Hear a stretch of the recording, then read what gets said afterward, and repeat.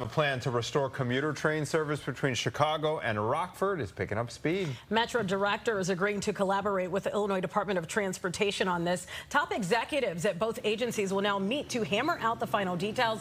Metro will use its Milwaukee District West line that travels from Chicago to Elgin for the service and partner with Union Pacific Railway, which has tracks that extend all the way to Rockford.